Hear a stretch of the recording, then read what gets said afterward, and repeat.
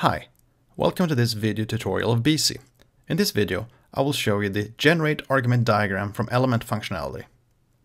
The Generate Argument Diagram from Element functionality allows you to create new models based on the standard ArchiMate viewpoints from the perspective of a specific element. This is very useful when addressing a specific concern from one or more of your stakeholders. Let's see how it works. I'll start by finding the element in question. I have one in the business service realization baseline. It is called ERP product attributes.